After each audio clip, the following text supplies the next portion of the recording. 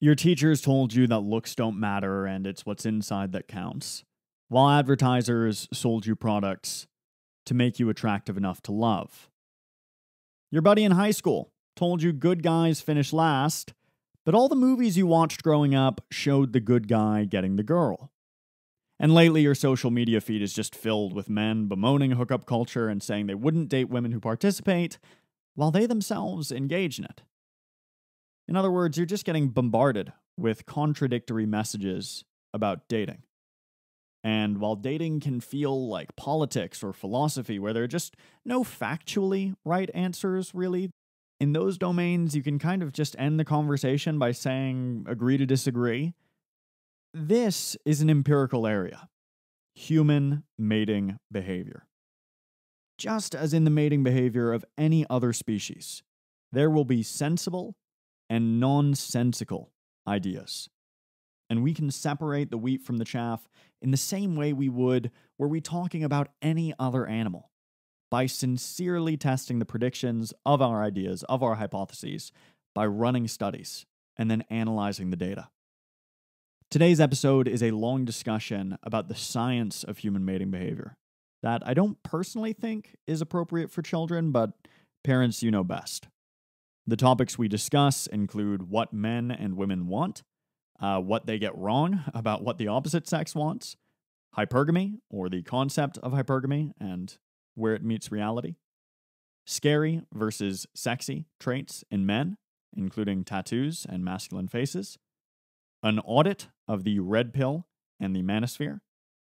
And if you don't know what those terms refer to, it might be best to just stop listening before we get to them. We also talk about the maybe mating crisis, and we wrap up with some data-driven dating advice. Now, there are very few topics where I have the appropriate academic background to have a vague sense for what's wheat and what's chaff. It might sound strange, but this topic actually is one of them. I research human mating behavior at the University of Melbourne. I focused on human mating behavior probably too much during my MSc at Oxford, and I've been a student of this topic in the background of this podcast for as long as I've been doing it, and that's come through a few times on the show. So, I'm quite confident in saying that today's guest has been consistently putting out wheat on the topic of human mating. I found a Twitter account last August that had maybe 600 followers. Might have been lower, might have been 400. Definitely less than 1,000 in any case. It was an unusual find because despite the objectively quite low following and very little engagement, we're talking like a couple likes on each tweet, the account at DatePsych was posting daily threads of often dozens of tweets cleverly and accurately reviewing swaths of literature on dating. Really just home run after home run science communication, completely unrecognized. For someone who isn't in my field, it's probably hard to communicate how weird this was. I think for you guys, it would be like if you discovered an artist on Spotify, listened to their albums to find some of the best new music you'd heard in years, and then noticed that despite the clear quality and large discography, they had almost no listens, right? They're playing to an empty stadium or an empty digital stadium. Well, in any case, since last August, this account that I'm referring to gained some 20,000 followers. The stadium has very much filled up for at DatePsych. Alexander, the man behind the account, and his popular blog, datepsychology.com, is a very mysterious person. I don't know his age, even vaguely. I actually don't know his last name. I'm not joking. I know he's a grad student. I know what country he lives in, but I know basically nothing else about this man, except that on this topic, he has a remarkable breadth of knowledge, unusual clarity of thought, and a real aptitude for communicating research in a palatable way on modern platforms, especially Twitter, and today on this podcast.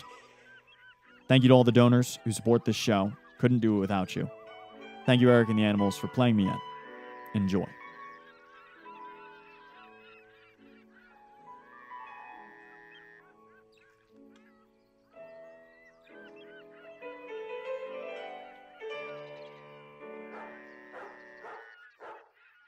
what are men generally looking for in a long-term mate? Like, what's the criterion by which men are actually selecting when it comes to, like, okay, which women should I pursue and commit to?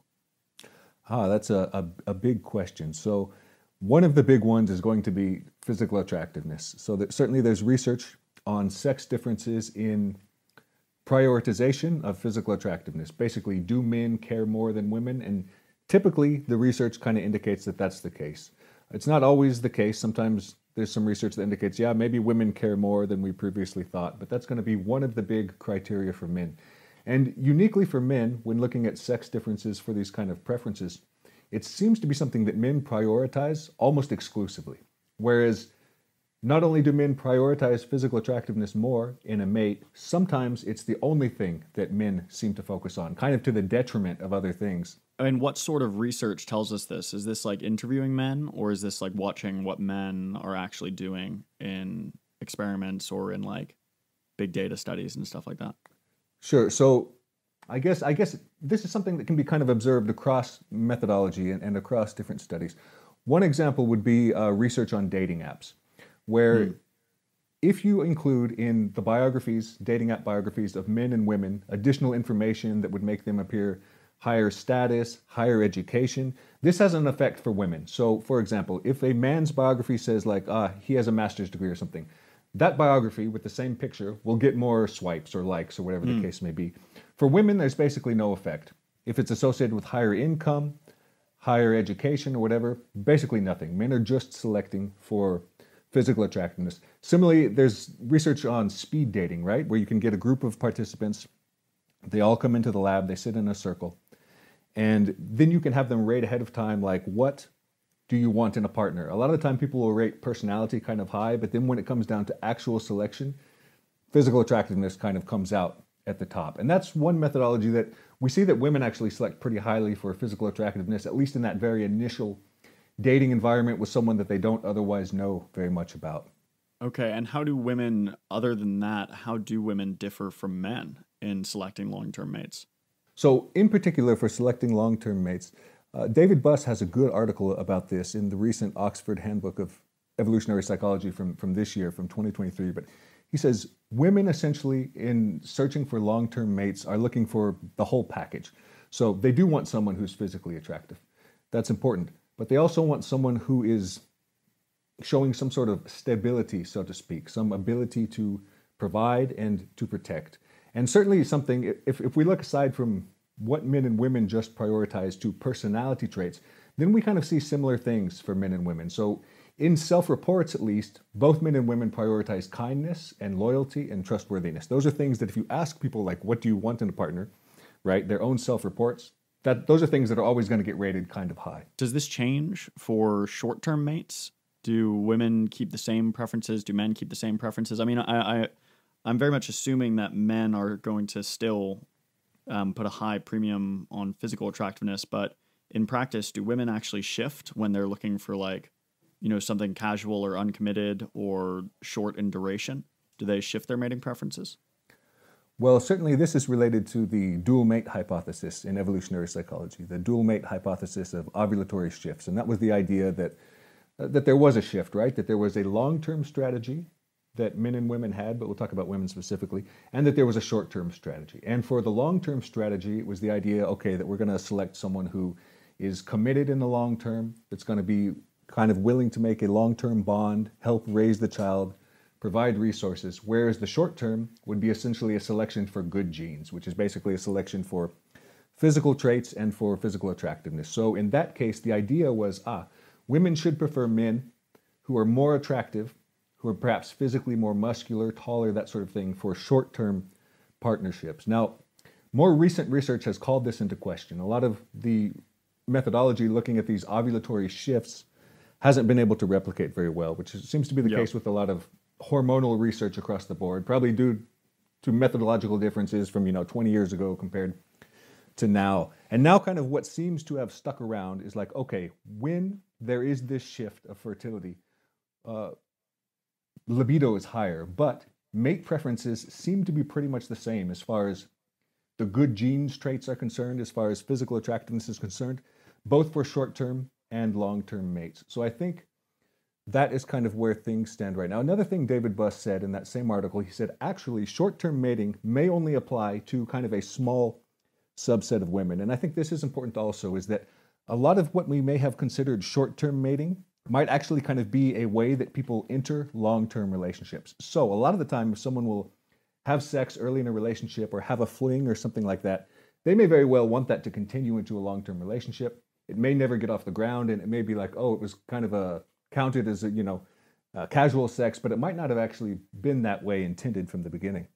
What are some misconceptions that people have about what the other sex wants? And I guess we'll start with women here. Like, what, if anything, what do women generally kind of expect men to desire or think men care about that in practice they actually don't seem to care about, if anything? Well, I guess a good example of what women think that men may care about that in practice they don't would be cues of status, like education and resources. It's very common that you'll see anecdotes in forums, dating spaces online, that women will say, I'm a catch. And then they go off to describe all of these different things, these traits that are typically good traits and that are actually quite impressive. They'll say, I have a PhD, I make $1 million. You know, I travel to all of these countries every year. I own my own house and car. And it's like, okay, those are traits that are really attractive when women view a man, right? If women see that in a man, those are status cues and income cues that are very, very attractive. For men, a lot of the time, those things don't really do very much. They don't really shift the bar because men are so oriented toward appearance, toward physical attractiveness. That doesn't mean that they're not important in dating and mate selection, because being high status typically puts you in a pool of men that are also higher status. So those do have an indirect effect, but they're not something that men will see on paper and be like, yeah, I really like that woman because she has a house and a good career. That's interesting. I kind of want to. I mean, I'm in a weird pool because obviously, I'm in grad school or have been to grad school as well. So I'm surrounded by super educated men. But I definitely know guys who have broken up with girls because I only know 2 cases of this happening. But they cited basically she's not going anywhere, right? Which I can't really imagine like our grandfathers caring about, but I do feel like maybe the modern mating market might be a little more sensitive to, a woman's ability to provide resources, because, you can't even hope to support a family on one income now. And so I would expect that men would be more interested in cues to status and resources in women. And then another thing and I'm actually kind of thinking about data that I learned about from you, was you did a pretty cool analysis of some census data where you talked about like education levels in women and their likelihood of being married. And this was in a group over 28. So it was compelling that this isn't just like a masked age effect. And women with PhDs were like almost never not married. And then women with, a little bit of grad school or an undergraduate degree were usually married. And then it was women, who never went to college or didn't graduate high school. Those are the ones who were like struggling to get married. What do you think that that's relevant here? Or do you think that that's caused by other things? I'm actually kind of interested in what your analysis of that data is in terms of why we see that effect where more educated women seem to have less trouble getting married.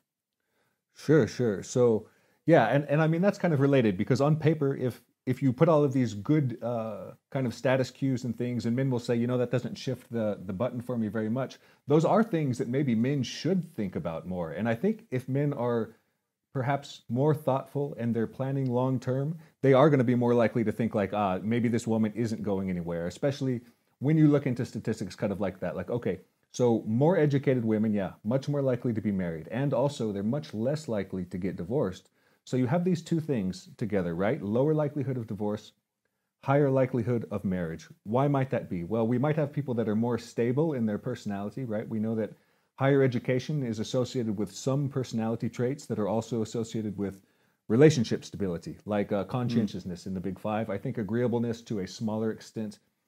Another relationship could be with measured intelligence, right? Individuals that have a higher level of education tend to have a higher IQ on average, and also that's something that's associated with a lower likelihood of divorce, perhaps better long-term planning in that case. And also these are people I think that are going to be in an environment kind of with peers who are of a similar disposition. So you might kind of see a strong effect of assortative mating in that sense, where people that are very likely to kind of be stable might end up together in that environment. Wow. Okay, that is a very cool hypothesis. So it's not really that getting more educated as a woman helps you get a mate. It's more that the fact that you are educated tells us so much about your personality, and those personality components are what's actually assisting you find a mate. And okay, that's I think that definitely could be right. Yeah, and there might be some small causal effects as well. For example, we know that financial stress is associated with divorce. So maybe there's that sort of thing that could play into it that would be a causal effect. Okay, more educated people, they're going to be more affluent. So they're not going to have financial stresses that are going to lead to divorce. But yeah, I think most of it, if I were to make a guess, would be basically that education functions kind of to select and sort people by personality traits and by intelligence to some extent. Cool. And then how does this fit in with the idea that women are, in some sense, hypergamous? The idea that women are mating up? Because surely, like, let's say women are hypergamous in terms of education, right? Women with PhDs want a guy who's also got a graduate level education or more.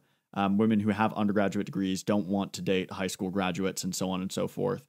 Shouldn't women who are more educated have like less options in that sense, or are women more relaxed about hypergamy than we might assume just based on, you know, looking around the world and what women say they want on paper?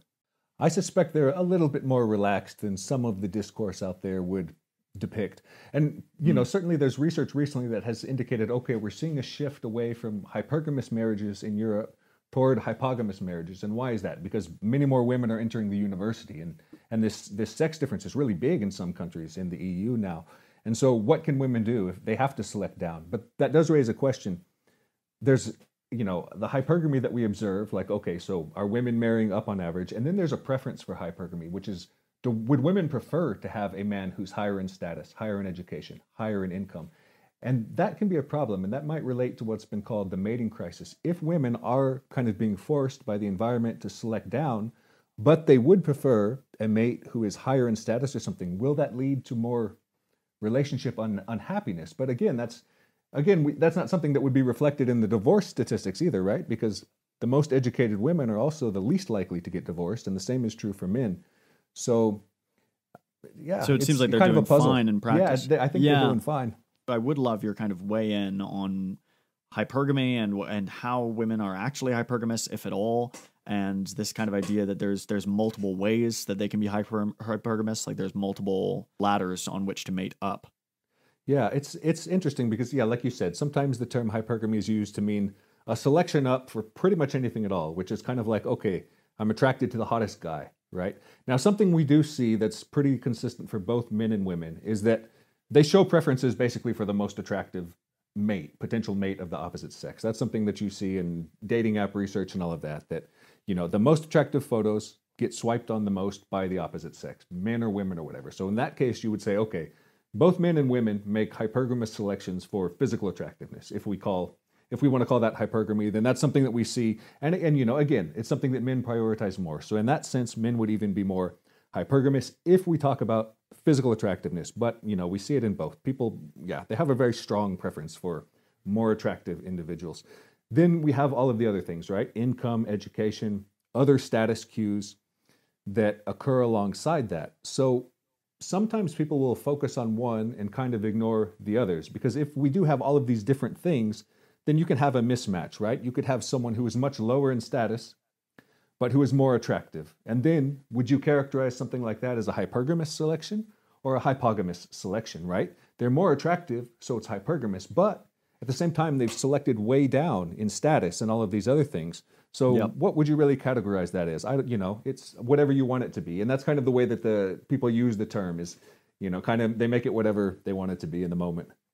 Yeah, and that flexibility of terms is really what allows people in kind of a non-scientific mindset to always be right? Because there's no opportunity to be disproven if every time, you know, there's evidence against you, you just kind of change your definition slightly. It makes things very very squirrely. Yeah, exactly. And certainly something people do a lot also is they kind of use hypergamy as synonymous with promiscuity. So if someone cheats, for example, they say that's hypergamous. But do we know if the person that they cheated with is higher status? Is it really someone that's more attractive? Is it someone that's actually on the same level, in which case you'd say it was more assortative or something like that? Or if someone is just having casual sex, they'll say it's hypergamy. But it might be, individuals at a much lower status, which is kind of consistent with the research that, you do see a little bit more promiscuity in lower socioeconomic status as well. So yeah, there's a lot of questions around that as to the way that it's used out there.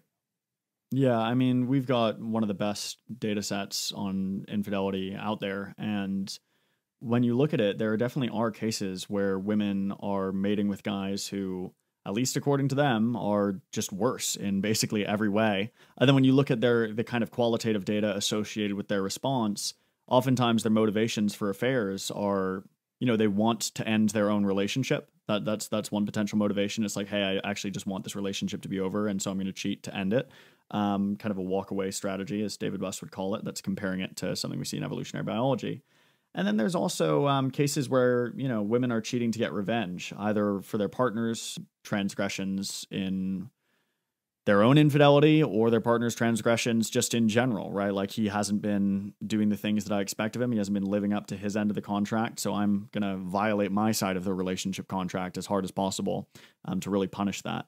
So I think you're definitely right that the kind of view of women's infidelity that's been tossed around the internet of like, it's always, the somehow better guy interloping. That's definitely not true. At least it's not true in every case, even if it might be true in most cases. Yeah, and what you described there is interesting also because that shows there's a bunch of different motivations for infidelity. And in common dating discourse, people just focus on a very narrow set of variables. It's like, oh, they were hotter or something like that, or they were richer. And it's like, no, people, they cheat for strange reasons like revenge and that sort of thing that you described. Exactly. And this is what we see in our data set. And even theoretically, I mean, over the years, the infidelity discourse in academia has been really generative, not so much for men's infidelity. Men's infidelity, it's been like, oh, men want sexual variety, and so they want more mates, right? There's an evolved desire for sexual variety because more mates for mammals generally means more offspring. And there's this desire that even in an environment where we now have contraception, the desire still persists and it motivates infidelity. But even with men's infidelity, right, we see multiple motives. And what I was saying a second ago was just that the reason it's been such a generative discussion in academia where it's like, oh, women cheat because X, women cheat because Y, women cheat because Z, is because individual women do cheat for X, Y, and Z, right? There are actually multiple reasons why women cheat. And so different hypotheses can get support in different circumstances. We talked about revenge, mate switching is another one, causing a breakup is another one, obtaining genetic benefits from an extra partner is another one. But even among the Himba, for example, it seems that most infidelity is just to obtain more resources, right? It's like boyfriends give you stuff. And so if you have multiple boyfriends, you get more stuff. And that happens in the West as well. We see, women cheat with essentially sugar daddies and things like that, where they're obtaining an additional investor in them. They're getting more boyfriends, essentially. I guess another end of this that I want to discuss, though, is what men get wrong. So we started this kind of tangent with the question, what do women misperceive about what men want? What do men generally get wrong about what women want? I think a big one is that men often this goes both ways, kind of what I described before, but men often interpret that female desire and behavior is going to be similar to male desire and behavior, particularly on a sexual level, that women are seeking sex to the same extent that men are.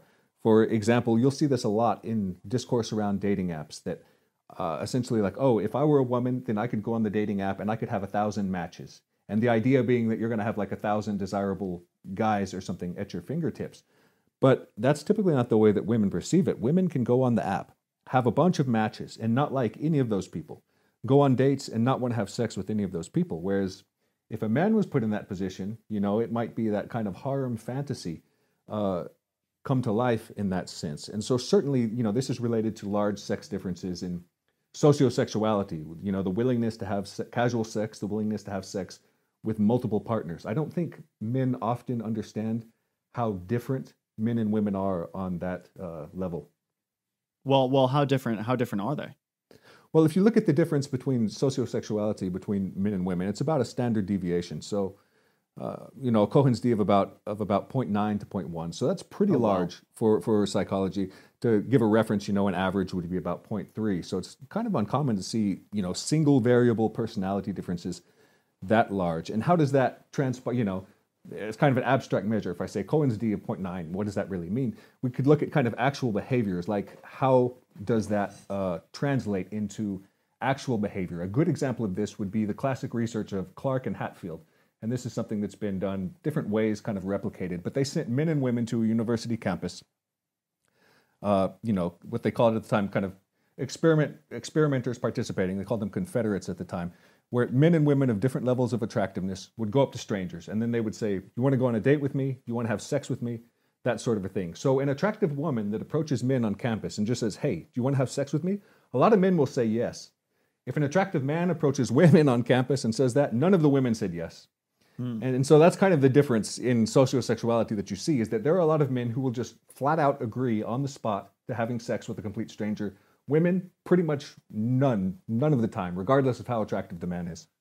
Do you think that we could get those numbers closer, though, if we did it in a setting where that would be less scary? Like, because it's such a social violation and because men can be so dangerous, I feel like that might be part of the reason why those results show such a sex difference. Like, surely if we went to, like, the most fun college nightclub in town and had you know, a really attractive guy going up to women, he would have a higher success rate. Or maybe not. I don't know. I guess I'd just be interested to hear your thoughts as to how much of that is just that it's such a norm violation and norm violating men are so scary. Yeah, I mean, I do think that's a big part of it, actually. Yeah, is because certainly men pose a threat to women in that sense on a physical level, right? They can cause physical harm to women. There's a huge difference in physical strength. And then even from the evolutionary point of view, right, that women have to be much more selective with their partners. You know, a man can hypothetically have many partners and has no burden of caring for the offspring. Not the case with a woman who has to carry a child in her body. She has that physical burden, then the burden of reproduction. So women have probably evolved to be much more selective. Now, there actually has been some kind of a replication of that Clark and Hatfield that asked that question, that said, okay, could we kind of narrow this gap? And I think one of the things they did was they said, imagine your most attractive friend, your most attractive male friend. And if women imagine their most attractive male friend just kind of proposing casual sex like that, yeah, then it wasn't zero. Then more of them said yes. So there is kind of a difference there, you know, and it's not exactly the same situation because it's not like a complete stranger, but it is kind of like, okay, this is someone that they already view as attractive and that they're kind of comfortable with. And, you know, if you can get past that comfort thing, yeah, then more women will agree to casual sex in that sense. I wonder how much of that is that the raw physique of a man actually isn't doing as much work as the kind of raw physical traits of a woman do. Yeah, like you said, a lot of the traits that make men attractive to women are kind of hidden. And there's a lot of people out there that don't believe that kind of think everything is all looks. But no, there's a big difference in what a woman might find attractive in a man when she views him just based on his looks, and then when she gets to know him a little bit. And there's been recent research that has looked at differences in kind of assortative mating for attractiveness depending on how long the couple knew each other before they got together. And they say, okay, there's a greater difference in physical attractiveness between couples who knew each other for a longer period of time. Why might that be? Well, probably, you know, you have basically what it's saying is there's one that's much more attractive than the other. How did they get together? Well, they knew each other a long time. They started liking each other for some other reason. So cool. That's a very cool result. You have to send me that after. Speaking of just results, you've been running some pretty fun. I mean, Twitter has become a bit of an intellectual playground for you, where you're, you know, exploring a lot of ideas, doing these long research threads, but you've also been doing research with Twitter. I guess I'd just ask you to kind of audit your own research. How do you think it compares? Obviously, you know, the data analysis and basic methods are going to be similar standard, but the recruitment, how much do you think that actually interferes with the generalizability of your results? The fact that it's, you know, mostly followers of @datepsych on Twitter. Well, It's hard to know how many are just my followers because they often get retweeted so much that it's probably wanders into some others. But yeah, but it's a Twitter sample, so that does raise the question, right? Like, how generalizable is this Twitter sample going to be, and specifically, how generalizable is it going to be? Because it's people that, like, most of them that respond, yeah, probably are people who follow me specifically. So if I were to kind of audit the research and say, what kind of things have we seen replicated? So one of those would be actually the sex difference in sociosexuality in a more recent one. And I didn't use a validated sociosexuality scale. I simply asked a question. I said, how open are you to casual sex? Which is kind of like one of the items on those. But I still got a sex difference the same direction, where men were much more open to casual sex, and the effect size, the same magnitude, about 0.8. And let's see. So another one that I ran, I used photographs from the Reading the Mind in the Eyes test, which is an assessment for autism. And I recruited participants. I asked who of them were members of incel communities, who might be involuntarily celibate, that sort of a thing. The idea is that incels typically reported higher rates of autism. They're self-reports, right? Yes. In past research, they said, okay, yeah, a lot of us are autistic. So I hypothesized, well, could we see if individuals who identify as this might actually score higher on that test? A small result there, not a super strong result, but little things like that. There's always the question with something like Twitter, like how generalizable is this going to be? That's certainly a limitation that applies to most of the samples we use in psychology, right? A lot which are taken from a university, or which could be taken from an online platform like MTurk or something like that. Yeah, it'll be cool if ultimately, it's good to hear that those replicated. And it'll be really cool to see if eventually, someone actually does the study where it's like, okay, comparing a Twitter sample with an MTurk sample, which is obviously quite credible at this point, more credible than most undergraduate samples, it seems, and or more generalizable is what I'm saying. Credible is kind of a bit too cheeky of a term. And prolific academic and these other online samples. Maybe Twitter isn't that bad. I mean, if that proves to be the case, then suddenly Ayala or whatever, however you pronounce her name, is going to be one of the most important contributors to psychology of the last 5 years. But anyway, because she's obviously done, for those who don't know, she's an online figure who's been doing these Twitter studies for quite a while now, right? Am I correct in that? Oh, I imagine she's been doing this for a very long time, longer than I've been on Twitter for that. So certainly one thing she did recently was she asked about infidelity, and she found that men cheated, about 50% to twice as much as women, which is, kind of just a standard. That's about right. Yeah, it's just a standard observation. Another thing that's very, very well replicated across evolutionary psychology, other fields of psychology, is that men cheat more. So yeah, things like that you would expect to see, I imagine, get replicated pretty well from a Twitter sample.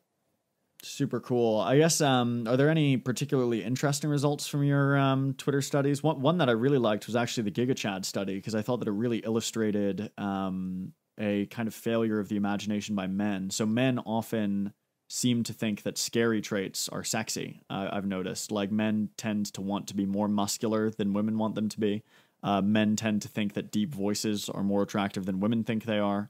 Men tend to think that beards and facial hair are more attractive than women think they are. I mean, I'm not saying that women don't find all three of the things I mentioned attractive, but it was cool to see in the GigaChad study that massive result where it was like, I guess I'll let you explain it because some of my audience won't even know who this mythical GigaChad is. But it was a funny study, but also a really interesting one. Yeah, well, if anyone doesn't know who GigaChad is, yeah, look up GigaChad. You'll see the picture. It's a man who has a very sexually dimorphic face, an extremely masculine face, large jaw and everything. And he's been turned into a meme called the GigaChad. So I took a photograph of his face and I asked men, this was the only question. I asked men and women to rate this on a 1 to 7 Likert scale. Men overwhelmingly rated him as attractive, well above average. Women rated him below average. And of course, some women rated him attractive and some men didn't, but on average. So we see a sex difference here in that men thought that the GigaChad was very attractive, but women didn't. And that's actually something that's very consistent with past research on facial attractiveness as well, is that the most sexually dimorphic male faces are not perceived as the most attractive to women. Faces that typically reside a little bit masculine, but kind of close to average, seem to be the most attractive. And what we have in the GigaChad is someone that has a very extremely dimorphic face. But men do rate more dimorphic male faces as more attractive. In particular, gay men even more rate Oh, Very wow. dimorphic male faces is more attractive. All of that's actually in the article, kind of that past research. So what's probably happening is we do see an overlap between cues that men find, like status cues, leadership cues, and cues of kind of physical threat that are sometimes seen as, like I said, like status symbols to men, but then attractive to women. And I think maybe that's kind of that failure there of kind of seeing what the opposite sex wants, is that men say, okay, this is someone I would like to look like. This is someone that's very intimidating. You know, he's very handsome to me, you know, thinking that as a man. And then they think, okay, so that's probably what women would like. But no, Yeah. that's, yeah, a difference there.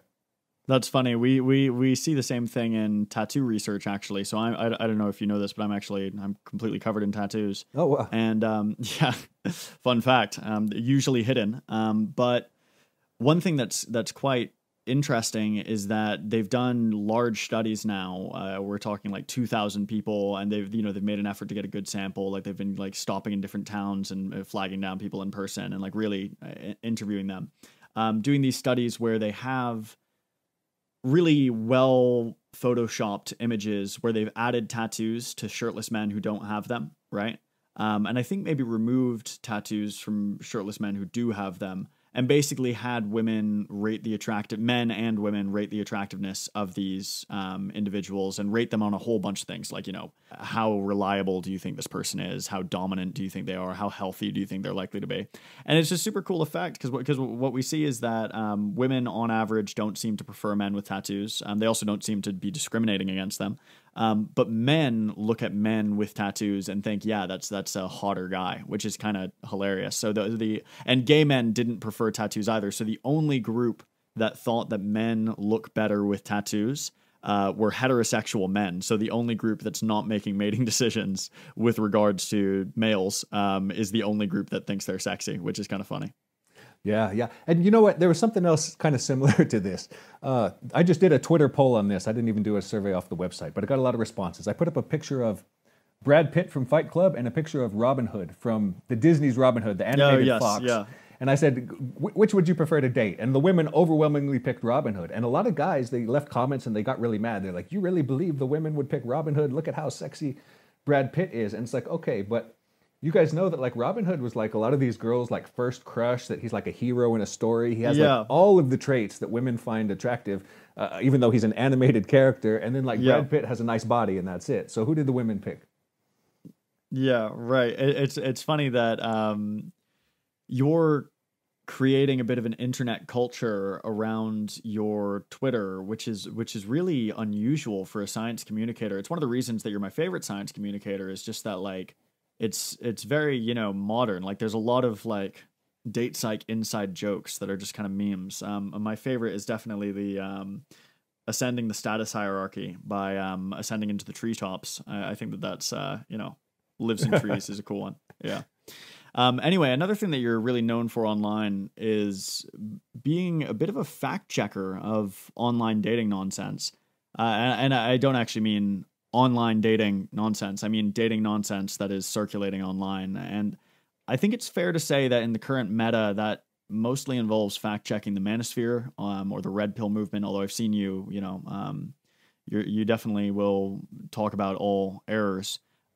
So you know more about this group than me, that these Manosphere blokes. Who are these guys? What is the Manosphere? What would you say their general core beliefs are? What's going on with these folks? Okay, sure. So the Manosphere it's really a very broad kind of umbrella term that refers to a bunch of different subgroups within it, right? But it's essentially the whole online community of men that talk about men's issues. And this can range from, like I said, it's very heterogeneous, right? It's not a homogeneous movement or group at all. It's a very broad descriptor. So you have men that are like into self-improvement. You have men that are kind of like maybe traditional conservatives a little bit, that want kind of, you know, kind of traditional roles. You have what's called the red pill, which is kind of derived from what used to be kind of pickup artistry, seduction communities, but now the red pill is kind of shifted away from that. You have what's called MGTOW, which is men going their own way. These are men that have kind of sworn off women and dating. Certainly they don't want to get married. You have other communities called the black pill. These are individuals that believe that looks are the most important thing. A lot of them believe that they can't succeed in dating because they're not sufficiently attractive. These are just like really rough descriptors of all of these. I'm sure people are going to hear that and be like, no, that's completely wrong. But just kind of going because it's so different what people in these groups believe, so many different things that, you know, you can describe it and they'll say, no, that's completely wrong. But so these are different groups. A lot of them are focused on dating, you know, so particularly that's kind of what I get into. A lot of them are focused on dating and attractiveness, you know, what's going to make relationships work, how are you going to attract women, all of that sort of thing. Interesting. So you would say that the unifying feature is that they're focused on men. They tend to be more conservative, and they're interested in. They have a special interest in dating and women. What do they have any unifying beliefs? I know that the difference between an incel and a pickup artist, and, you know, an MG Tao or whatever that was. There's going to be, you know, divides there. But do they have anything in common that they all kind of could sit down and agree on? You know, if I try to think about like one unifying belief across the whole manosphere, even that would be difficult because some of these communities are very opposed to one another. You know, certainly incels, for example, they really dislike pickup artists. You know, these are two communities, but what they might agree upon, I think there are common memes that many of them would agree upon, are perhaps elements of what they would describe as female nature. If you were to say, you know, women are hypergamous, I think that's something that you would find very high agreement on. They might not even agree on like what it means for women to be hypergamous. But they would agree with that statement. They would probably agree with that statement. And interestingly, I don't have the data up on the website, but I made a scale, kind of a red-black pill scale, that actually categorized these beliefs. I'll send that to you when we're finished, I think. Yeah, please. But yeah, a lot of things that kind of overlap. Certainly the black pillars would believe that physical attractiveness is very important. Red pillars might believe that physical attractiveness is important, but also that status is important and that sort of a thing. Interesting. So I think we're going to say some really, I guess we'll kind of zero in on the red pill, because I think that's the group that I've seen you interact with the most. Although lately it's been more incels, but I think the red pill is the group that's really been has good PR lately, right? They've got these fresh and fit guys. They're going viral on TikTok a lot. They're going viral on all social media a lot. And they're basically, you know, these are the guys who are talking about female hypergamy, sure. They're also talking about, you know, body count being, you know, a huge factor in women's dating success. These guys are talking about the wall, this concept that like women age poorly, then kind of the counter concept that men actually, you know, men hit their reproductive peak in like their mid 40s or something, which, you know, is a bit crazy in my opinion. So they've got this kind of constellation of beliefs that we would variously, you know, critique. But I guess since we're probably going to do some criticizing here, what do you actually agree with them on? Like, do these red pill guys, because they give a lot of like dating advice and things like that, and they also have a lot of commentary on like the ev-psych literature. Like they actually, you know, they're citing studies on their podcasts, sometimes erroneously. What would you say we would agree or you would agree with them on? Yeah, that's a good place to start because, like you said, sometimes, yeah, they kind of interpret me as like this debunker or something, but I try not to be too hostile to these groups because, you know, there's always a nucleus of truth in all of these things. It's really rare that people get everything wrong. Something I think that a lot of people in the manosphere across all of these different communities would agree with as far as advice for men is kind of like lifting, bodybuilding, getting strong and all of that. And certainly that's something, you know, that if you do it for yourself because it's good for you, okay, that's good. But there's also a lot of research that indicates, okay, so yeah, having, you know, a muscular body, not necessarily like bodybuilder on stage muscular, but well above what the average man may be, is going to be more attractive to women. So that's typically advice I think many people in that space would agree on. That's not going to even be controversial outside of it. A lot of, you know, the topics that enter from evolutionary psychology, it's interesting because they have kind of brought those topics into popular discourse. And while they don't always get them very right in a technical sense, it is kind of neat that they've brought them into discussion. Ideas like hypergamy, okay? Ideas that physical attractiveness matters, right? Because what they would call, you know, there's people that say physical attractiveness doesn't matter at all. It's all, and that's something that the red pill or the manosphere would call blue pilled, right? But that's probably something that they're right about because physical attractiveness does very often emerge as a very important variable in mate selection, even in long-term relationship satisfaction. There's studies that indicate Women have more orgasms with their partners when their partner is more physically attractive. So telling people, that like looks don't matter at all might have been a bit of a disservice to people at some point. Yeah, and similarly, the kind of dating advice that a lot of people will hear, and a lot of people will say just because it sounds friendly, is the whole like, oh, just be yourself. I think that's true for some psychological characteristics. Like, I don't think putting on a new personality for attracting mates is, that's, I mean, that's probably, you probably just can't keep it up, regardless of whether it could work. But, the whole just be yourself dating advice that a lot of children will have heard growing up, a lot of adolescents will have gotten from, kind relatives and things like that. It's sure, maybe be yourself, but the whole like just be yourself side of it is wrong. Like, you do need to put in mating effort. People expect you to bring something to the table. And that's another thing that's really interesting about the red pill that you actually pointed out to me, is just that a lot of them seem to have like just it's as if they swallowed the blue pill just hook, line, and sinker, and then were heartbroken to discover like, oh, actually, women do care if I don't have a job, right? Like that, like, or like, women do care that I dropped out of high school. Like they're just completely devastated by the knowledge that like women actually don't love you for you. They love you for the many things you bring to the table, such as your looks, such as, the kind elements of your personality, although they probably wouldn't agree with that. Yeah, anyway. Yeah, exactly. And certainly when I do offer critiques of the Manosphere, which are often pretty focused on something specifically, and usually I don't think they're especially ideological, but people will call me, they'll say, oh, very blue pill take.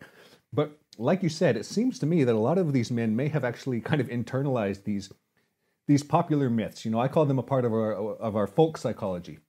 These very, very popular dating myths that, like as long as you're a good person on the inside, people are going to like you. Your physical attractiveness doesn't matter.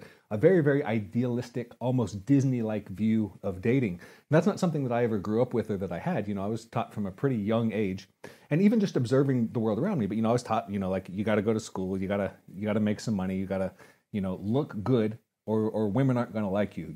Those sorts of things. And if you look around at the world, I think that seems pretty obvious as well. People that are more physically attractive get elevated, to positions where they're put front and center, so to speak. How did they come to form those beliefs? I'm not entirely sure, but I can see why they have so much resentment. They call it blue pill and red pill from the Matrix. And the idea is like, oh, I was blue pilled, then I took the red pill, and now I'm awake. And a lot of the time they have a lot of resentment from that, because it's kind of like, oh, these things I used to believe turned out not to be true. Yeah, exactly. That's so well put. And it's funny because it's almost like they didn't quite read between the lines growing up, maybe, where it's like, yeah, I also grew up in the messaging of like, Disney movies where it's, the beauty falls in love with the beast, right? Like that kind of thing. But in the real world, I don't think I ever bit down on that too hard. Like, I think I always understood, yeah, like if you want to, in high school, it's like, yeah, if you want girls to like you, you better, be good at sports and start competing in something and winning in it. It would be better if you looked handsome while doing it. And then, as an adult, it's like, gosh, I really got to make sure that my bank account's straight and that I can actually pay for the date at the end of it. I don't know. It's weird how many of these guys seem to have brought nothing but the quirks of their personality to the table and then been disappointed when that's not enough. You had an awesome thread recently where you just pointed out that some of the things that guys thought made them worthy of dating, I think it was crying over bugs, crying over killing insects or something. It was just a couple things where it was like very internal, basically like having feelings and expecting that would have girls running towards them. And also the fact that women weren't running towards them for those traits was somehow proof that women don't like nice guys. And actually, this is also why I was interested in what's called theory of mind. I mentioned before the reading the mind in the eyes test and the incel subculture. So many of these individuals report difficulties with autism. And that is described as kind of, by the neuropsychologist Baron Cohen. He described theory of mind deficits as the core deficit of autism. And so these theory of mind deficits, what they basically result in a practical sense, is kind of the inability to pick up on like really subtle social cues. And so I wonder if it's the case, that we see, higher rates of autism in some of these communities. And maybe that is why they've had some difficulty integrating nuance and complexity of human behavior and what is attractive. Like, okay, being pro-social is attractive, but women also like a bad boy. How do we reconcile those two things? For me, it's not super difficult kind of to hold those two ideas and reconcile. But for some people, and particularly I think maybe individuals that might have autism spectrum disorder, that might be something that's like a real mental kind of cognitive conflict for them. Yeah. Yes, that's well said. I guess we'll just kind of do a little pit stop here and talk about bad boys for a second, because you've had some of the more interesting, nuanced takes on this. Do women like bad boys, or what are women actually liking about bad boys, and what makes a bad boy sexy? I guess what's the whole? There's obviously the stereotype that like, oh, women love a bad boy, but what's the actual, where does the rubber meet the road on that point? Sure. So I think it is fair to say on average that women do like bad boys. I think what people get very wrong often is what they categorize as a bad boy, because you'll often see people turn around and say women love criminals, or you'll even say people say like women love serial killers, and you have like a very a minute and a very tiny group of people that have like serial killer fetish, right? Hybristophilia. But if that and there's even debate on if that's even real, but certainly you do see communities of women that are like obsessed with that, but they're so incredibly small. Yet this attraction to bad boys is not something that's small. That is something that is pretty pervasive. And you can see this, for example, in erotic literature. This is something that I'm kind of working on now, another side project. If you look at many of the bestsellers at the moment of erotic literature, the individuals that feature in those, the main male protagonist, is kind of like mafia boss, or some other kind of bad boy. Maybe it's like a vampire or a werewolf in some cases, but they are kind of bad boys. And then we have research at the same time on the dark triad, right? Which is kind of a subclinical construct, a personality construct that's associated kind of with that bad boy behavior. So yeah, there is kind of this broad idea that women like bad boys, but then at the same time, we have a lot of research to indicate women prefer pro-social behavior, right? Kindness, loyalty, trustworthiness. And this is also very, very robust, this literature as well. So it's kind of like, how do we reconcile these two? Well, how do we? I mean, I saw one thread from you where you talked about the narcissism research, where it's like when you actually drill down in like a speed dating study and separate out the dark triad, well, like you have your study design so you're actually kind of decorrelating the dark triad so you can actually see what's causing the effect. It's just narcissism, right? It's like the narcissistic guys are sexy. And that kind of makes sense because, narcissism controls for at least projected insecurity, right? Like those guys aren't going to be the ones who are, oh, you probably wouldn't want to go on another date with me, like that kind of thing, which is obviously a bit of an ick.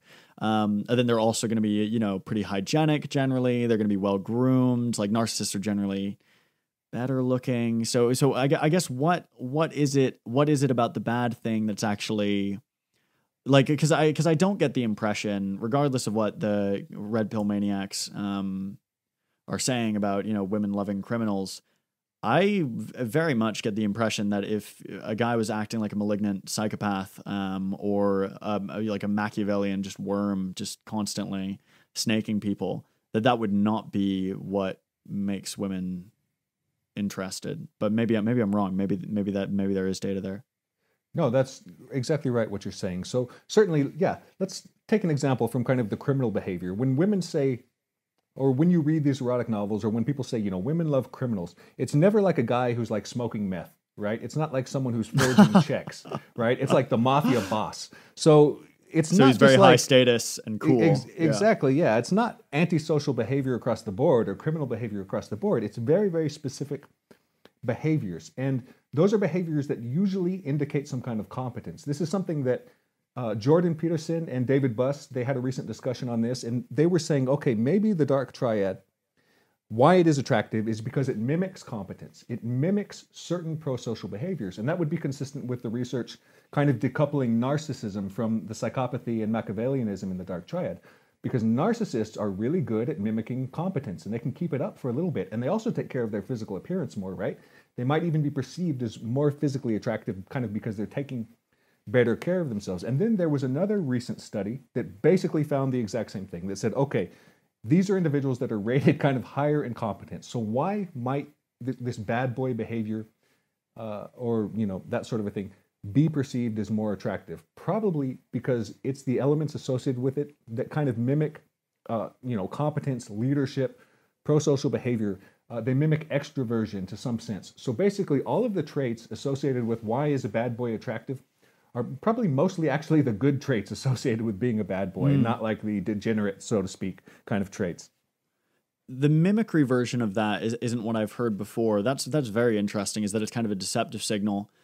One thing that I found very persuasive that's kind of held true to real life is when you look at the men who are bad boys, who are attractive with women, they would be attractive whether they were bad or not, and maybe would be attractive if they were good, right? Like you think about, for example, the hot felon guy who's, been thrown around the internet for a few years now. That guy would also be hot if he wasn't a criminal and worked at a gas station. And he might even be hotter if he was, an incredibly philanthropic volunteer fireman who also ran a successful business or whatever, right? Like it kind of feels like if you controlled for the positive traits they have, such as being handsome, athletic, confident, that maybe they wouldn't even, maybe the badness would kind of not even show up as an effect. And it's just like, yeah, bad boys happen to have a lot of other things going for them that kind of lets them get away with being bad, but the badness is not. I don't know. What do you make of that hypothesis?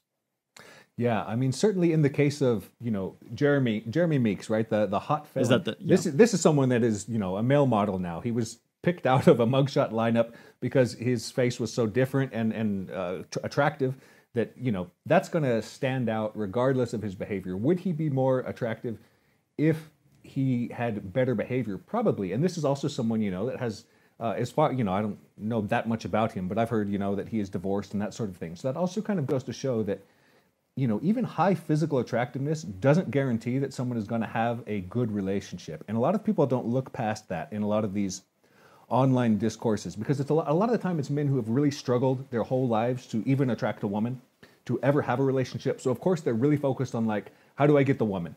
But what they don't realize is like, okay, so, you have a benefit, there's definitely a benefit there if you are more physically attractive. You can get into a relationship, but that's when we begin to see kind of like these bad boy behaviors as destructive, right? Because the same traits predict poorer relationship outcomes. They predict, dark triad predicts divorce, predicts infidelity, having children out of a relationship, and all sorts of things like that, lower income. So these are things that have bad, they might be associated with initial attraction, but once you get into a relationship, yeah, they're not as helpful at that point. Yeah, that is interesting. You don't hear a lot of the Manosphere guys talking about like, how to keep your girlfriend like that. It's always like the initial, it's casual relationships and then initial attraction. And that probably does just reflect that, even the more famous guys, it's like, do any of them? I mean, I know that, I think that Rollo Tomasi is married, but other than him, I don't know any of them that has like a prominent girlfriend. Yeah, I mean, maybe I'm speaking out of school here, but it does seem like, for all their talk about relationship advice, I don't see any of them with good relationships. Yeah, I was thinking the exact same. I was thinking a lot about this today, actually, the exact same thing. I was thinking, man, I've spent the last year talking about attractiveness and all of this, but it's always in the very initial stages. There's very little discussion at all in these spaces about, like, how do you have a good relationship? And a lot of the time when I make threads on that or something, the people that respond to it are like entirely different than the people that are interested in like the attractiveness ones. And I realized like, oh yeah, a lot of these people have never gotten to that point. And so perhaps they're not thinking that far ahead to value those things, or to have learned from experience that like, okay, yeah, maybe you can get a lot of dates, but it really makes a difference once you've kind of had some relationship experience under your belt, like the quality of those relationships. Are you selecting like a good person? Are you able to spot like the problems and that sort of a thing? Yeah, exactly. And, I'm an evolutionary scientist. So for me, the rubber doesn't meet the road until there's actual reproduction. And if you look at reproductive human relationships, it's very unlikely that a short-term, sexual fling is going to lead to pregnancy in a woman. And it's also not like that behavior is super common, just like across women as a population, or certainly in like non-contraceptive populations. So like this whole like casual sex or sex for fun atmosphere, that's not really the norm reproductively. The norm is very much, these long-term pair bonds where after sleeping with the same person throughout their cycle, over the course of a year, maybe it results in pregnancy, like some 85% of the time. But of course, timing mating well is a bit of a new thing. So this is all just to say that if we're talking about who's leaving copies of their genes in the next generation, it's not necessarily the sexy psychopath who is successful at obtaining one-night stands. It's much more likely to be the guy who, girls want to spend years and years sharing a home with. Yeah, and that might be the thing with psychopathy, that that it's not super common in humans, but that it's persisted because it does confer enough of an advantage, at least for some people in some situations, that they're able to kind of continue, right? And there has been some interesting research that indicates that with the growth of cities, this may have increased to some extent, right? Because cities let you be very, very anonymous. So they might be an environment that is like better than the small town for a psychopath. But that's kind of a detraction there. Yeah, so a lot of people, they're not thinking about also the environment for the child at that point. Like, can someone reproduce and, okay, now you have a baby. But, the outcome for that person's future is going to be very, very different if you can have like a stable relationship versus if it's an absent father. So the Manosphere seems to have a very strong fixation on women's purity, or that's probably the term that they would use, while simultaneously promoting or endorsing men's promiscuity. To me, it almost seems like as if selfishly pro-male mating interests were just turned into an ideology and put forward as like a moral issue or a moral belief system. And the main area that this comes to the fore is in body count discussions. There's this idea in the Manosphere that, if a woman sleeps with too many guys, then it disrupts pair bonding, or it makes her more likely to cheat, or it just makes her somehow tainted in a way that like she can't be in a long-term relationship. But then when men sleep with many women, that actually makes them more attractive to more women. And I guess I'd just like you to weigh in, like what's actually going on there first? What are they actually saying? Why do you think they're saying it? And then is there any truth to that? What's going on? Oh, sure. So there's a few converging topics here. So let's talk about the pair bonding first. Yeah. So that's something that was created as a meme very, very early in the Manosphere. The idea that having multiple sexual partners will impact someone's ability to pair bond. I think part of the basis for that was research on prairie voles, where if you could alter the brain of the prairie vole, this is an animal that mates for life, to give some background. If you could, kind of alter the brain chemistry of some of them in an experimental condition, we see that they don't mate for life. And this is usually involving oxytocin and vasopressin. Then you have, related to that meme, the observation that individuals with more sexual partners typically get divorced. They have a higher divorce rate on average. If you look at individuals that have had 0 or 1 sexual partner at marriage, they divorce much less. And so this turned into this meme that's like, okay, if someone has sex a bunch of times, it damages their ability to pair bond, which they say specifically about women for some reason. And they say, oxytocin, vasopressin, all of that. There hasn't been any experimental research that has ever demonstrated this, in human beings. There's not much of a basis for that specific belief. I don't even think there's a good mechanistic basis for that belief in the first place, because why would that, would multiple partners damage someone's ability to pair bond more than, one partner over a long period of time? But you do see that relationship between promiscuity and a higher divorce rate. And that might be something that they're not totally off track with, but it's possible that they get the relationship backwards. Because what we might actually see is that people who, let's call it, they have a difficulty pair bonding, or we could also say just that they have a hard time forming long-term committed relationships, they're going to have more sexual partners over time. So, you do kind of see that effect, but they probably have the causality kind of reversed. That's pretty clever. That the reason they have more sexual partners, oh my God, I can't believe I've never even considered that. That the reason they have more sexual partners is because their relationships are shorter, because they're less good at having relationships, and then that creates an effect. Wow.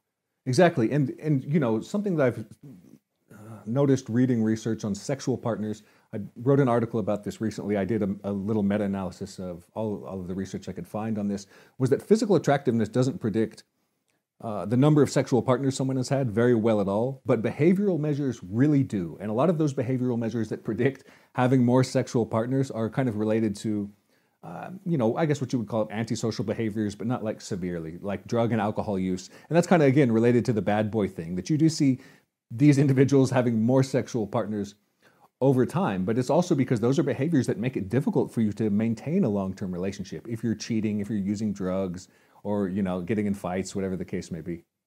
Wow, okay. And so there is truth to the idea that having more sexual partners is maybe a, let's say a red flag in terms of how likely someone is to have a good relationship. But that's true for men and women. I guess that's something that I would really want to drive home, because my expertise from a research perspective right now, at least, is infidelity. And we do see that people with more sexual partners are more likely to commit infidelity. I don't think that's a mysterious association. People who like having sex with lots of people, that doesn't go away when you get married. Like, there's no magic marriage button. The whole get it out of your system logic doesn't really make a lot of sense anyway. But I guess that would be something that I would really want to drive home, is that these effects are seen in men and women. But the Manosphere acts like, for men, having sex with tons of people is good for you. And then for women, it's just like irreparably damaging. And that seems like an exaggeration on the women's side of things, but also really just wrong on the men's side of things.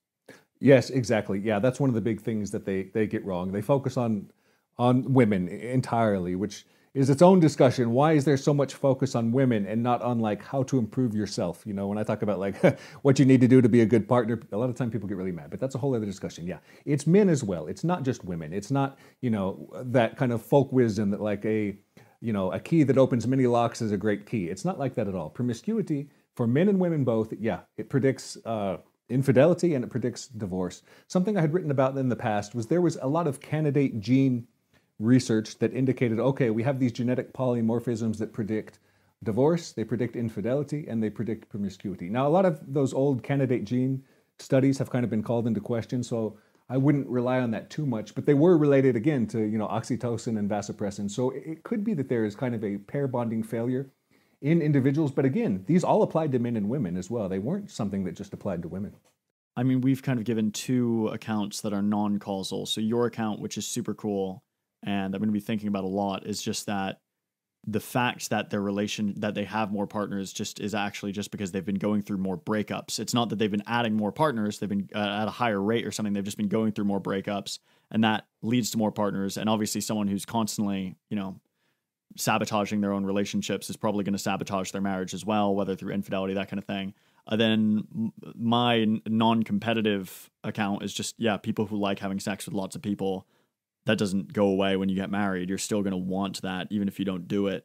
But is there kind of a third? Because they always pitch it as a causal thing, because they're always saying like, hey, women, don't have sex because you'll like break yourself in some way or damage yourself. Is there any potential, and obviously we're not talking about just women, is there any potential that like a young man who, he goes to college and he's, sleeping with lots of girls, that he's actually setting himself up for failure later in life? Or was that failure kind of coming either way? My take would be that maybe it's coming either way. If it's someone that's not able to form any long-term relationships, there are perhaps ways that this could have an effect. I ran a large survey recently, and I don't have the write-up done yet, but I have managed to look through all of the data. So men and women both, they view promiscuity kind of negatively. If you ask men and women, like, what is your ideal number of, the body count in a potential partner? For men, it was something like 3. For women, it was something like 5. So this is pretty low. At the same time, when I asked, like, have you asked your partner about body count?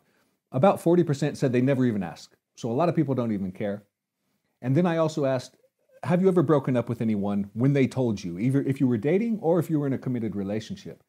And very few people had, but the ones that had, the men said, okay, so the body count for women was about 20, and the man said that his body count was about 40. So it seems like it has to be pretty high to have an effect, but there could be a causal effect. So if someone contracts, an STD, for example, that could be something that hinders future relationships. If they have a really high body count, much higher than a lot of the discourse would indicate, that's something that if you tell a partner, they might not like.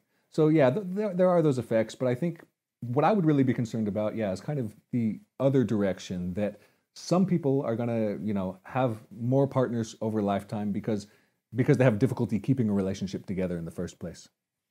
You know what's so funny about those numbers you just gave me, and this is likely more coincidental than anything, but that is from the CDC data on median body count. The median body count before marriage is 6 this is in non-virgins, and that probably accounts for most of the sex difference because men are more likely to be virgins lifetime than women. The sex difference here is that men have a body count of 6, right? Married men have a body count, or men have a body count of 6 before marriage, and then women have a body count of 4 before marriage on average, which with your data here that the women want 5 and want 3, if you just add 1, right? If you're number 6 or number 4, then that's, you're the last partner, and it's dead on average. I guess I'll just kind of recount the things you're saying to me that are interesting, because I want to make sure I've got them right. About half of people don't even ask body count, which you're interpreting as they probably don't care. Very few people break up, even in dating couples that are casually dating. Very few people opt for relationship dissolution when they discover a person's body count. And of the small portion that do, the body count is actually unusually high, like 20 partners or 40 partners. This is someone who would be really on a bell curve distribution way out there. Have I got that right? Yeah, that's right. And certainly as far as like the people that don't ask, I could interpret that as like they don't care, but we don't have to interpret it that way. They might care if they knew. They might be asking because they don't even want to know, Right, yes. So there's other options to interpret that. But it doesn't seem like people are rejecting others because of their body count very much. I noticed that CDC, actually that was when I saw that and saw the median partners for like a preferred, that was the first thing that came to my mind also, was like, wow, that's really close to what the median partner count would be. Yeah. What was interesting was that very few men actually said that they wanted someone with 0 partners, which is kind of contrary to a lot of the narrative as well. That men really want a virgin. Yeah. Go ahead. Yeah. Yeah, no, you're dead right. I mean, the red pill, one of the weird things of the red pill narrative is that I'm sure it's true of them, right? That they're like, yeah, we wouldn't date a girl with a high body count or whatever. But their whole message that they take from that is like, well, we wouldn't, so they're doomed, right? But anyone with eyes can see that there are former female porn stars who are getting into great marriages with apparently high status men. There are, celebrity women who have publicly dated tons of men. I guess there's no point in listing names, but, women who have dated tons of guys who are then eventually getting into these really successful marriages with super high status men. Yeah, I mean, this idea that, and then obviously in everyone's social circle, we all know women who have dated lots of guys and then settled down. And that seems to, in fact, be the norm, right? That seems to be the normal mating pattern. So this idea that like, oh, if you don't protect your purity, no one's going to want to date you. And it's like, yeah, maybe some, freaks on TikTok won't, but someone will. Yeah, someone will. And so, okay, here's another piece of data from that survey. I asked men, who has not been sexually active within the last 3 years? I didn't ask about involuntarily celibate, which sometimes I do, but that's a question that correlates pretty well with individuals that do identify as involuntarily celibate. So basically men that have been sexless 3 years or more, they said that they wanted women with a much lower body count on average. They did actually report that it was 0 was the median. So were they religious, do you think? I don't have a religious measure, but I do have a political measure, a left-right political measure. I haven't looked at that yet. Oh, cool. Okay. Well, why do you think that these Manosphere guys care so much about body count? Like, I understand that if a body count was really, really high, some people would find that undesirable. The reasons that come to mind would be you're worried about potential future infidelity. Like, so that's quite a pragmatic thing, and that's certainly one that they claim to.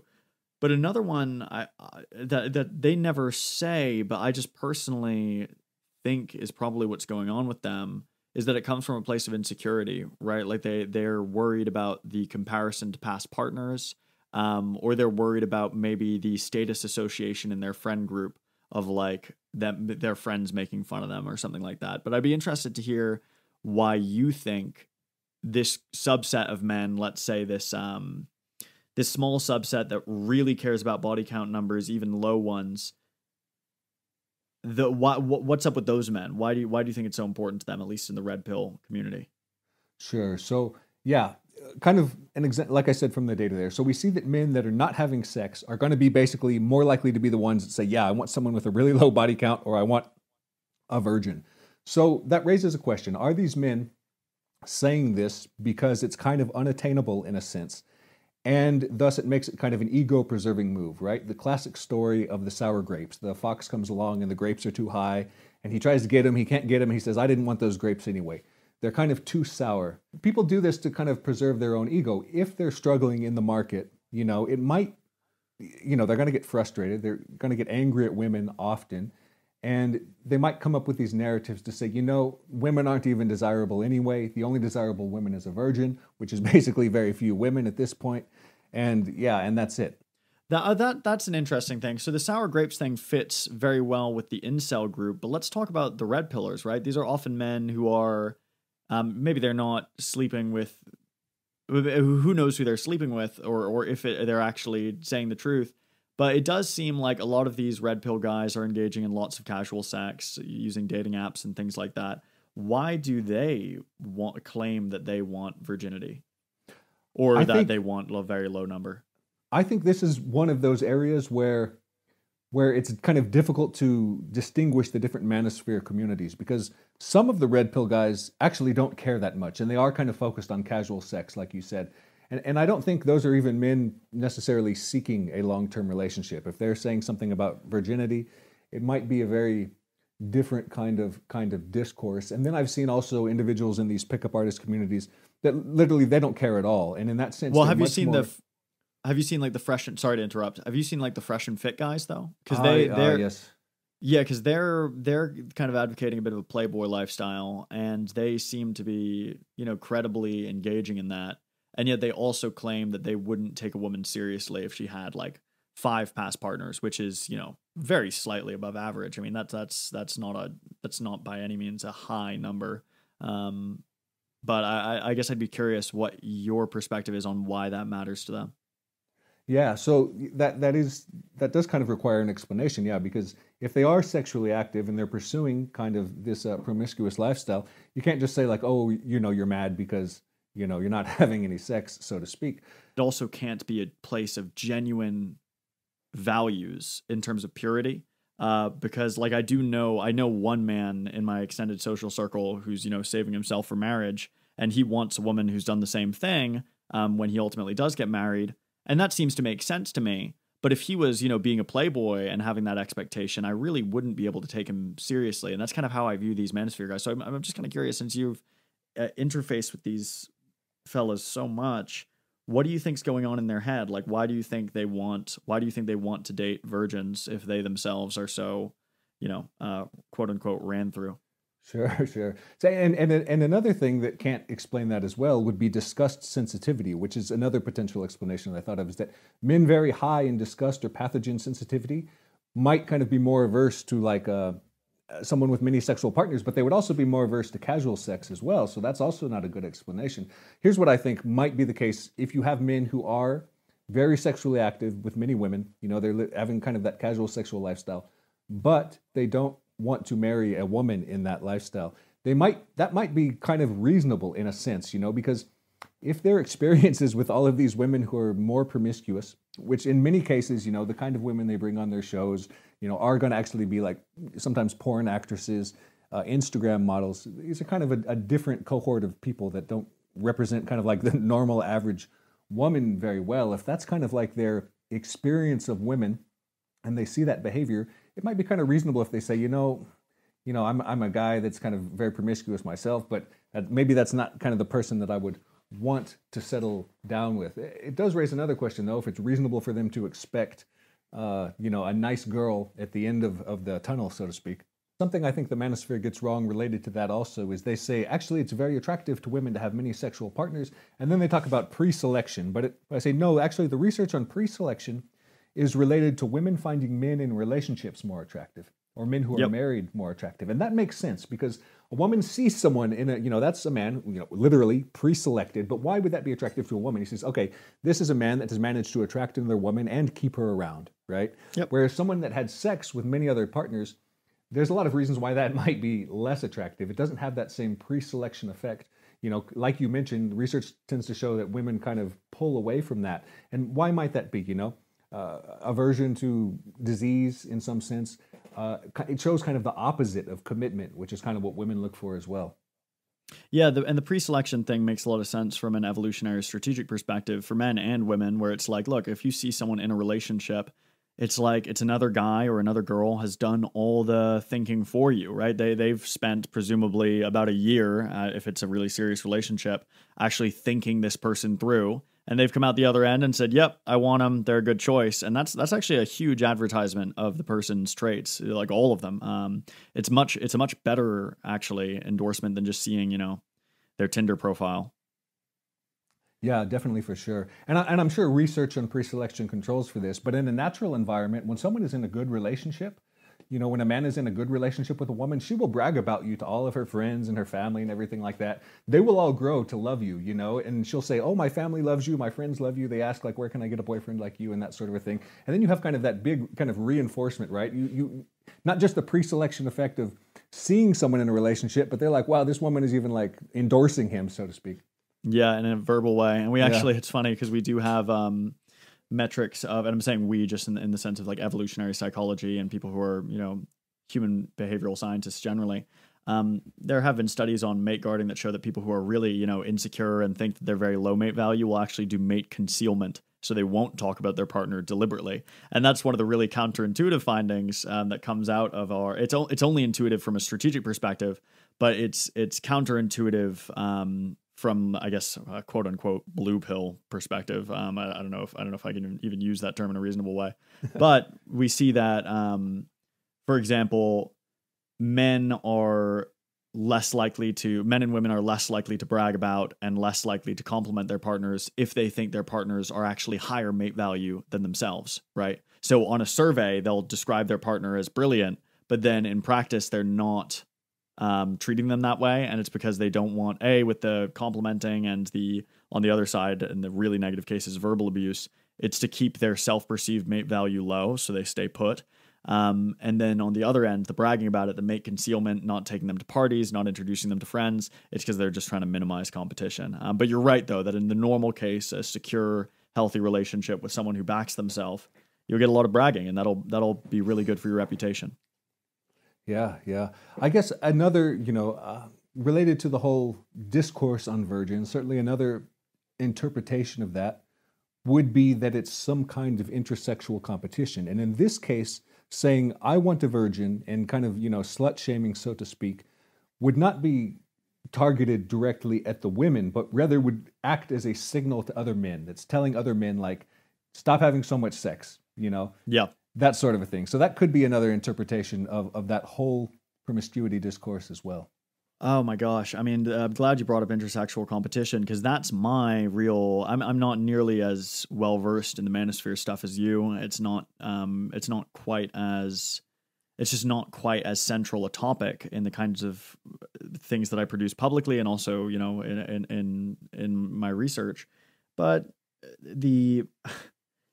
I see a lot of the things they're saying, and I'm like, bro, this is just blatant intersexual competition. Like, I'll see these guys who are, you know, like Rich Cooper and guys like them in their 40s and 50s. You know, they're trying to date women in their 20s. That's what they say they're doing. And then what's their dating advice to men in their 20s? Don't date, right? Focus on your money. Right, you know, don't get into relationships. You know, women are most attracted to men in their 30s, so just wait until your 30s. To me, this just sounds like competition, right? It sounds like competitiveness. They're sending out this signal to young men. They're saying it's advice, but they know surely at some level that, look, when young women are in these age mismatched relationships, they're much more likely to cheat. And who do they cheat with? They cheat with young men, right? So, of course, they'd want to suppress men in their 20s from dating, and they're kind of packaging it as advice. So I see a lot of the Manosphere advice is just these hyper-competitive or hyper-sexually competitive men just giving actively terrible advice to their competitors. You know, I totally agree with you. I've thought about this a great deal. Every time I see stuff like this, it makes me think the exact same thing. Yeah, a lot of the time it seems like men who might be struggling a little bit giving this horrible advice, which is kind of having the effect of like, pull them down to my level, right? Get them out of the Yeah. dating pool so I don't have to compete with them. Another example of this, because this would be an example of kind of like intersexual competition for mates, right? Like we're going to pull them out of the dating pool. You know, I'm single. We're going to get all these other guys to be single as well.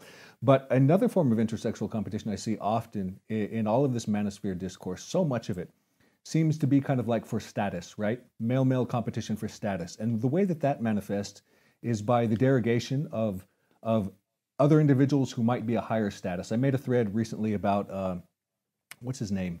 Jeff Bezos, the billionaire, and his new wife. And you have people just like dunking on Jeff Bezos online, you know, oh, his wife isn't pretty, oh, he's not a high value man, and all of this huge discourse around it. And it's like, wow, you know, this is a man. Wife. Yeah, this is a man who is much, much higher in status than all of us, right? And how do people compete intersexually for status, right? They try to tear the other person down. And that's something that's seen in hunter-gatherer societies as well across the world, is that if someone is a really good hunter, you know, he brings back a lot of the meat, then all the other ones will come, kind of be like, oh, you're not such a good hunter. And that serves a role, that serves a purpose, you know, to keep these people kind of from getting out of control, you know, from getting too high status. But yeah, it's so much manosphere discourse looks like that. And, you know, it's kind of like gossip. That's what gossip serves the purpose of. Oh, mate, I can't talk about it yet because we really, it's not really at the rollout stage, but we just got at the University of Melbourne, we just got some, again, Blake Lab, just got some really cool results on exactly what you're talking about. I guess one thing that I probably could say is just that when you see guys impugning the masculinity of like the liberal elite or whatever, well, who are they talking about? They're talking about guys who are more attractive to women than them because they've got more money, right? They're well educated. They've got a lot of things going for them. And so what do these, you know, lower status guys have? Well, in some cases, the only thing they can say is, at the end of the day, I could kick his ass. In the case of Jeff Bezos, though, it's funny. I don't think that's true anymore. He looks like he's hopped on that sweet TRT, and he's looking pretty big. Yeah, Bezos. Yeah, he's more jacked than most of the critics in the manosphere now. yeah, which is a difficult situation for all of them, I'm sure. Yeah, he looks great at that age. And so, yeah, that's something I've thought about in the past, that simp shaming. Does that, you know, it seems like obvious intersexual competition because it's often directed at men who are in relationships, right? You have a man who's like married, you know, and I feel like a lot of the manosphere discourse, what they have created regarding alphas and betas, they've basically categorized married men as the betas, right? They've said, oh, a married man is a beta. He's the beta simp. He's the beta provider. And it's like, this is a man who has been selected by a woman. He's probably going to be higher status on average than single men, according to all of the research. You know, why are people kind of derogating him since probably, yeah, because he's the one that's got the mate, right? He's the one that's going to be a little bit higher in status. Yeah, and, you know, they're derogating the guy who's actually going to have offspring while they get vasectomies so they can, you know, lurk around the clubs in their middle age. Yeah.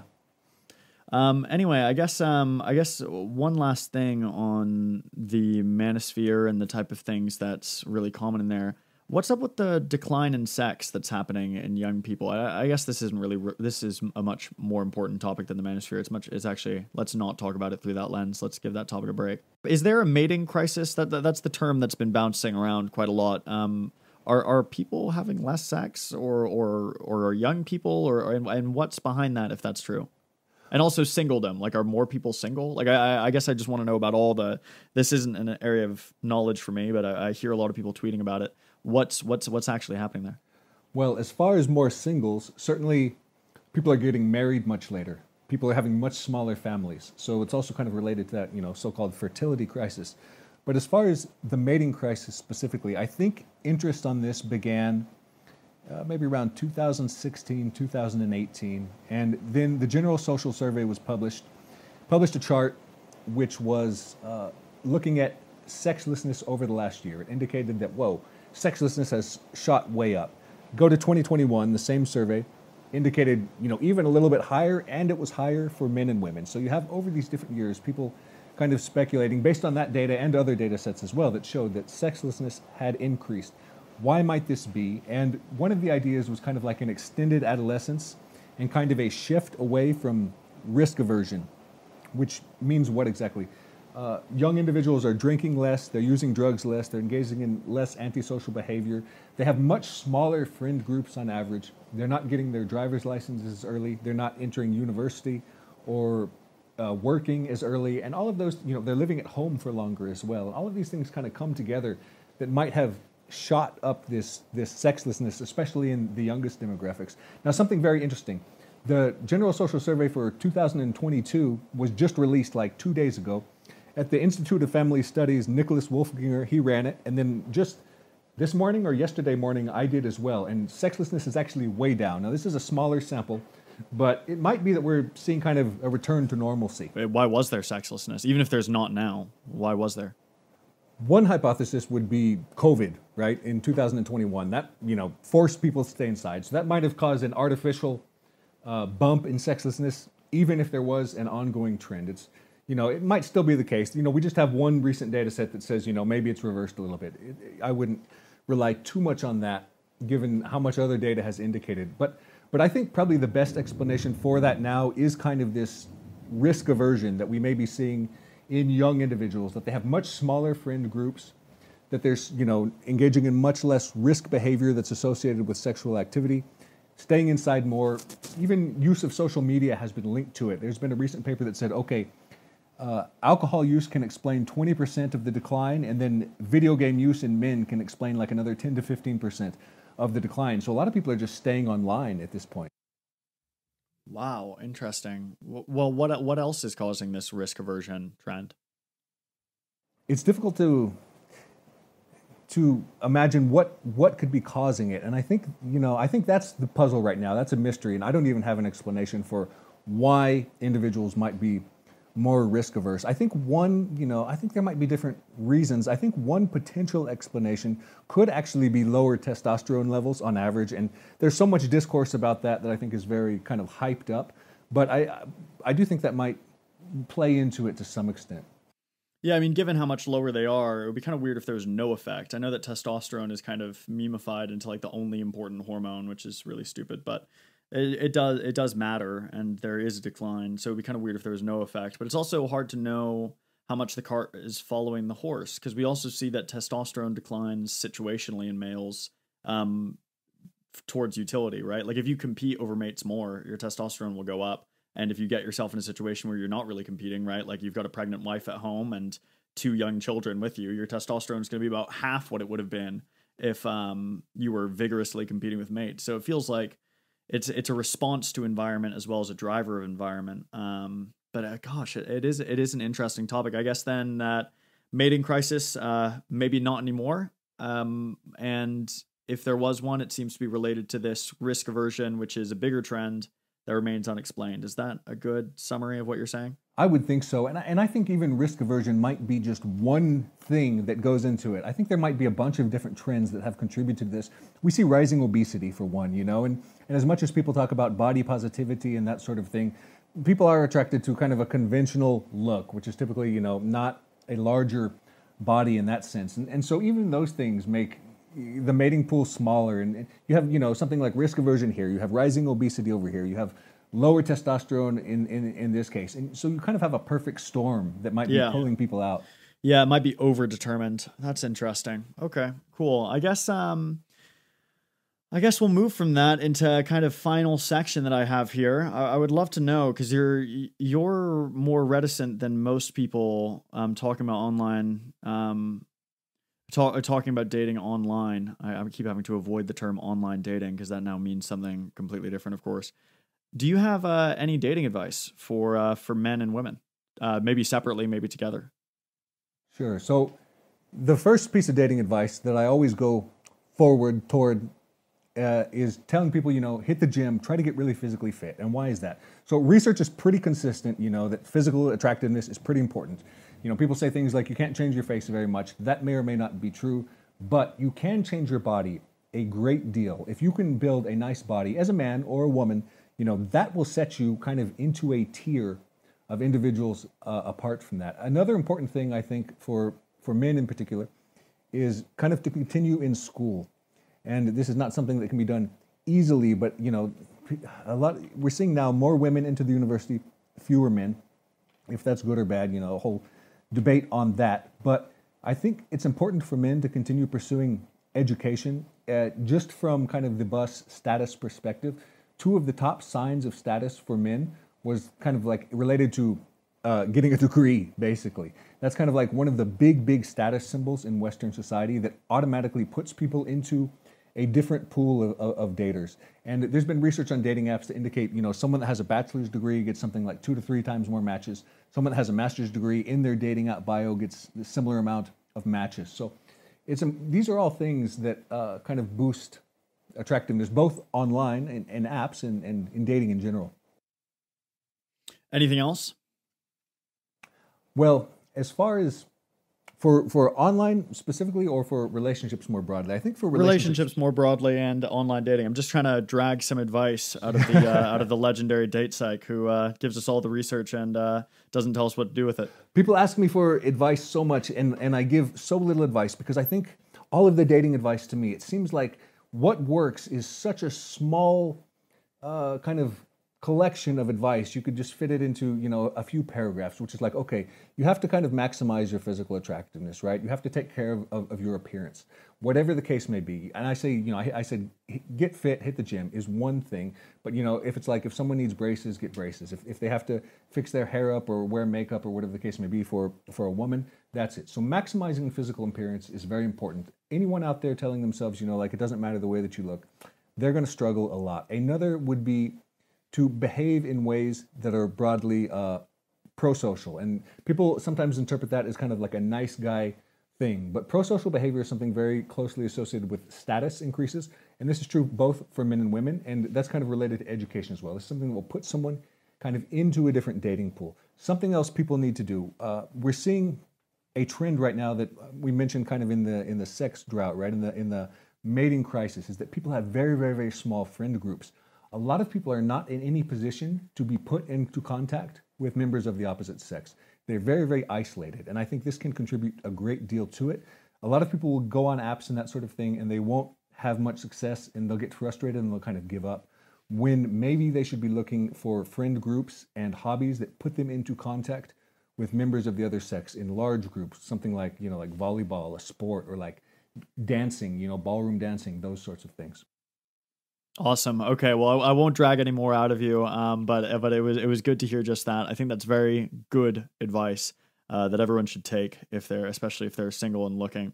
Alexander, thanks so much for taking the time. You really are my favorite science communicator in the world right now. I hope you keep it up. And you couldn't have put yourself towards a better topic at a better time. I'm really grateful for your voice on these things.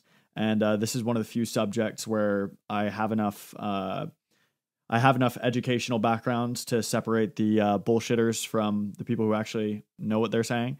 And you're definitely in the latter category. And I spoke very slowly there, so I didn't accidentally say former. I'll continue to be watching closely. Thanks again for coming on the show. Well, thank you very much for having me on. Thank you again to Alexander. Thank you to everyone for listening. And thank you to the donors who support the show. If you want more content from Alexander, check out his blog, datepsychology.com, his YouTube, which is linked over there. But I really recommend him on Twitter at datepsych. That is where the fun is happening for him. If you want more content from me, TikTok is where the fun is happening right now. And I just released a new series on infidelity on the TikTok app for $1.99. But if you don't have $2 and you do want to watch that series, reach out to me at mackenmurphy.org. The contact forms are pretty simple over there. And sincerely, I'll figure something out. I can't afford not to make money from doing creative work at this age. And while there are some products, such as, my children's book, let's say, that can't really work without money, I sincerely don't want a lack of money to be the only reason someone can't access my content. So again, we'll figure something out. But if you can buy it, it is very cheap, and the support really is appreciated. Thanks again for everything, and until next time, remember to be kind to animals.